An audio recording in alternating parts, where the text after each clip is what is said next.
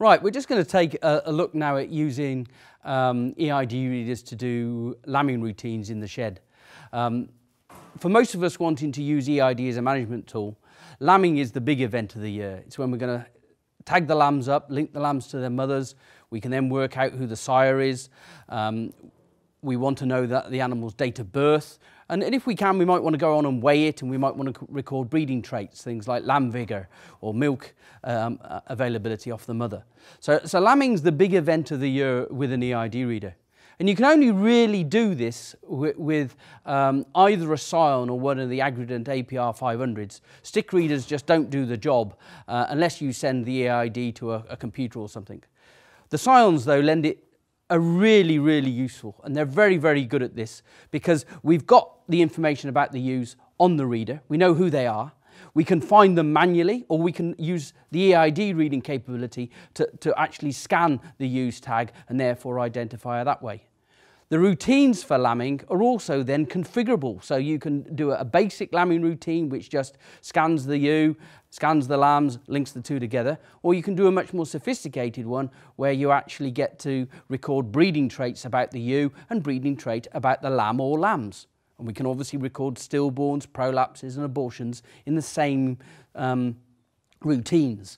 So the Psions are very, very good at this. They have one major advantage is that we can actually check the actual tag numbers of the ewes.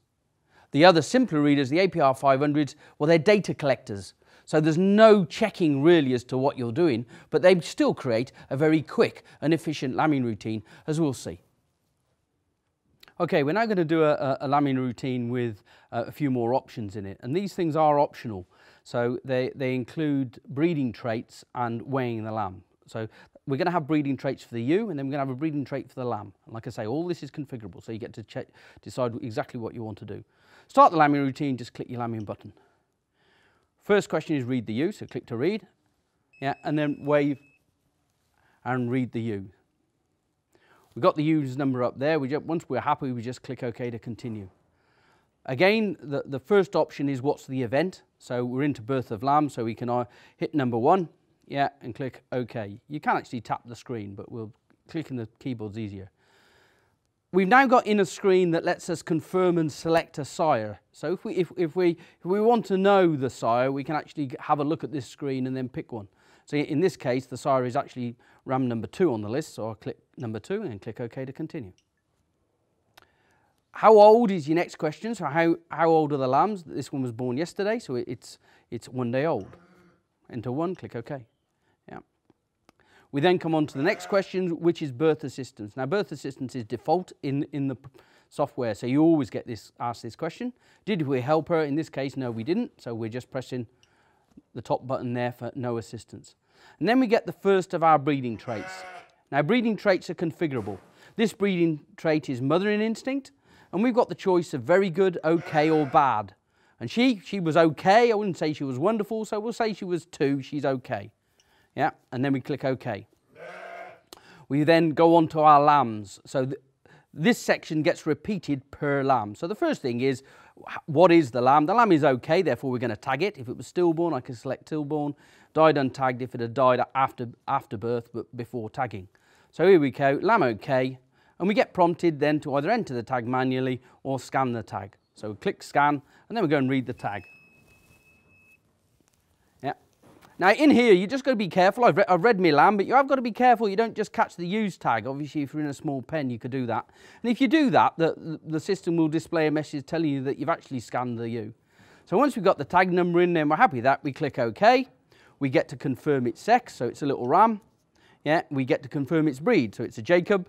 Click OK. And then we get the lamb breeding traits. So in here, we've actually got a breeding trait for lamb vigour, and we've got good, bad, or average. Now, I think this one was more or less average. He wasn't exactly springing to his feet. So we'll say he's a number 3 and he's average. Click OK. We get the next screen, which is, OK, we've got the system set up to weigh our lambs at birth. So all we would do here is enter the weight. But of course, we don't know what it is. So we're now going to ask my assistant to pop in, and we're going to just weigh the lamb. Right, we're going to weigh our lamb here. For us, weighing, and for most people, weighing at birth is quite a difficult thing to do, but it is quite important because it sets the lamb up, and we know exactly then from his daily life weight gain what he's going to be later on. So this little fella's going in the bag that we got prepared here. There we go. And then we've just got a handheld scale that we just hook on, and we can lift up and weigh him. So he's quite good. Get off, Mum. Thank you. Yeah, he's quite good. He's in at about the 5.7. Yeah, so that's all we want to know. 5.7 kilos. We'll put him down, put him back to his mum, and he'll be happy. Okay, so once we've weighed our lamb and you know the weight, all we've got to do is enter the weight in here. So in this case, this one was 5.7. So we got 5. The point's a little bit awkward because you have to press the shift key there to get the decimal point in. So we've got the decimal point in there. Yeah, and then we can just press 0 again, it'll go back to 0, and then I can go and put the 7 in. So we're on to 5.7. We've got the option of grading him. So if I want to say whether I think he's a sort of a 1 or a 2 or a 3, I can say, yeah, okay, he's good, he's got a good grade there. And that's a bit like a body condition score that we'd use if we were putting the room in for use, really. And once we've got the weight in, all we do is we click the OK button. Comes up with a message saying the weight's been saved, click OK, and then we're into options for lamb number 2. And again, this one's only a single, so we've got no lamb 2, so all we need to do is press no lamb up there. If there was a lamb 2, we go into lamb OK, and we simply go around that little routine again of confirming the sex, the breed, the breeding traits, and the weighing. So no more lambs. We get a final confirmation screen just to make sure we're happy, and we click OK.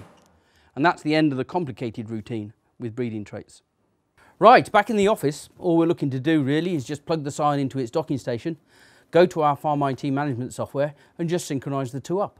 And the synchronisation process will import all my lambing records that I've just made outside and any sheep setups I've done, and then create the records on my computer and then put all those records back on the Psion. So if I go back outside, I can go and look at the lamb and get all its history about what it's done.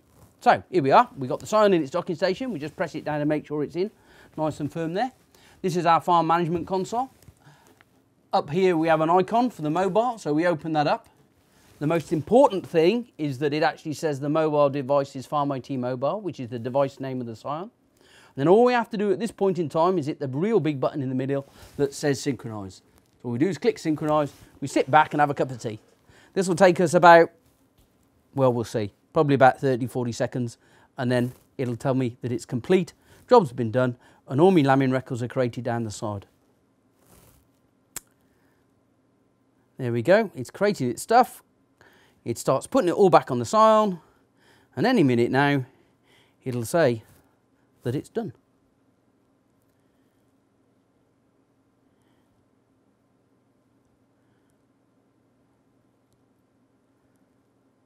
There we go, synchronisation complete.